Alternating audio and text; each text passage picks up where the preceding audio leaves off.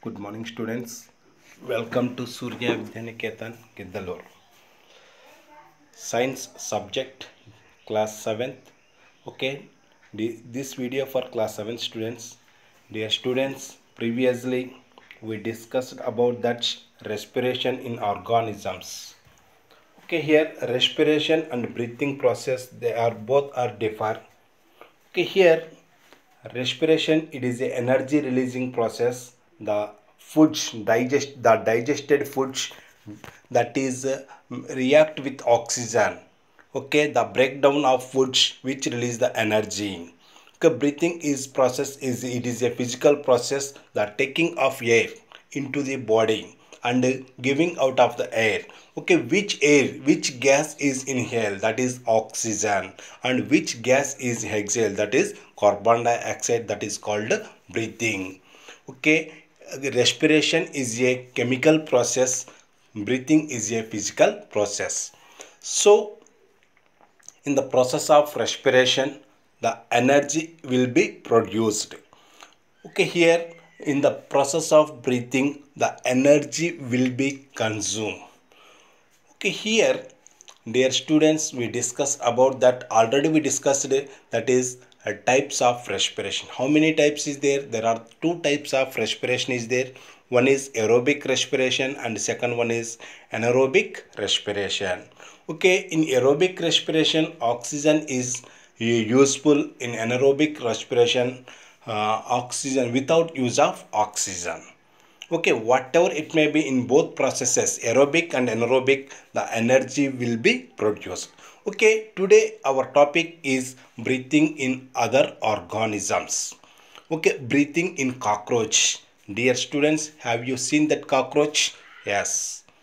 Okay, here the cockroach, it belongs to phylum Arthropoda. It has that jointed legs, as well as insects also, they belongs to phylum Arthropoda. Okay, here the cockroach has white color bloods.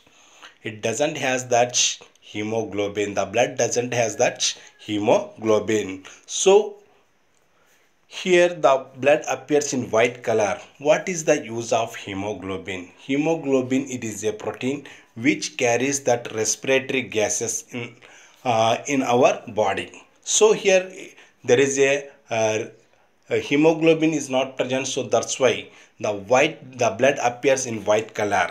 So how does the breathing process occurs in the cockroach? Let's see. A cockroach has small openings on the sides of its body. Okay, look at that figure. Okay, the cockroach has small holes on the sides of its body, both sides.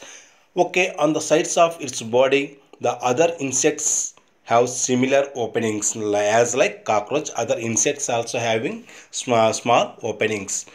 uh, on the underside of the cockroach, it has a segment. Okay, it has that segments. Okay, here there are small holes which are connected through respiratory tubes. Okay, here, yes, like us. Okay, we have that small openings. The openings are called nostrils or nose. As like the cockroaches have small openings, these are okay. These are connected to a pipe. Okay, in our body there is a nasal passage, windpipe is there. So here also the small openings are connected through respiratory tubes in a network. Okay, these helps the cockroach to breathe. So the openings, the small openings and tubes which helps in the cockroach to breathe.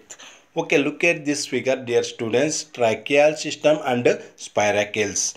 Okay, these small openings are called spiracles. Okay, here what we are called, we call that spiracles.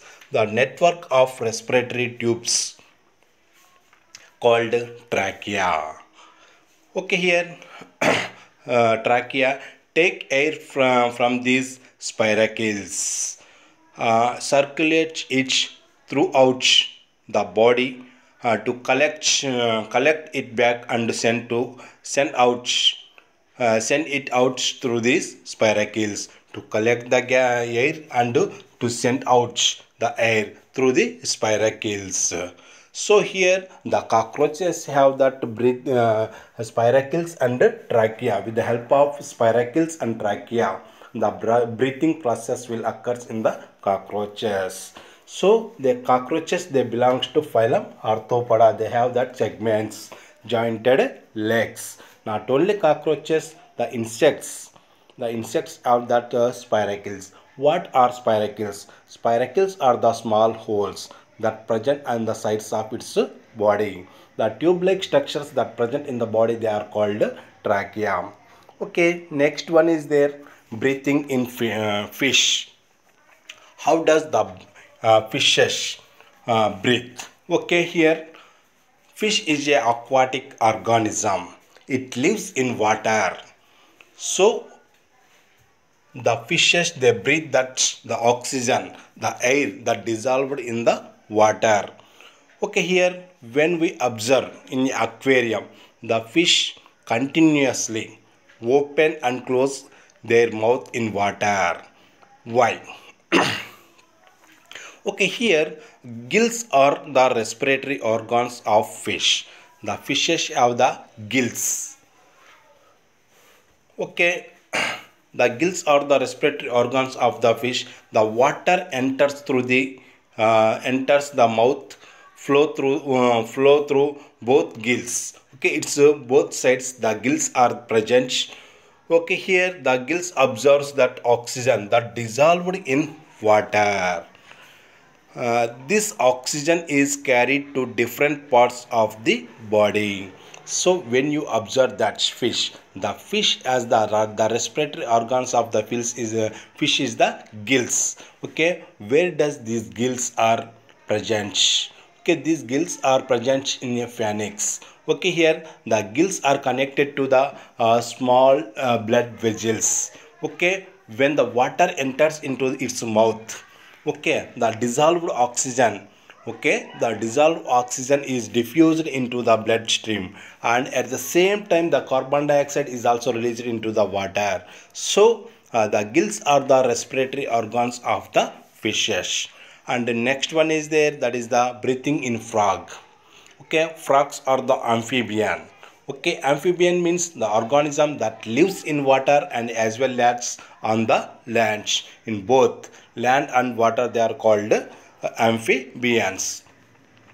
To breathe on land, it has lungs. Okay, to breathe on the land, it has lungs.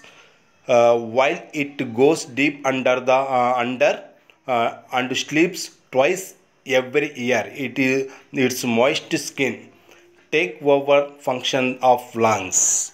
Okay, whenever it's that means the frog it goes to the deep sleep every year. Okay, under the ground.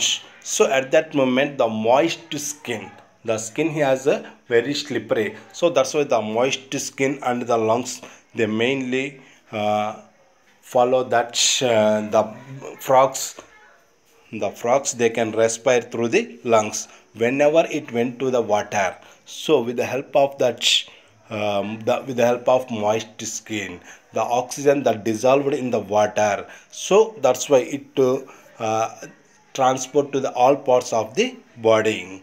Okay, here the larva of frog is known as the tadpole. Tadpole larva. The tadpole larva, it is totally aquatic organism.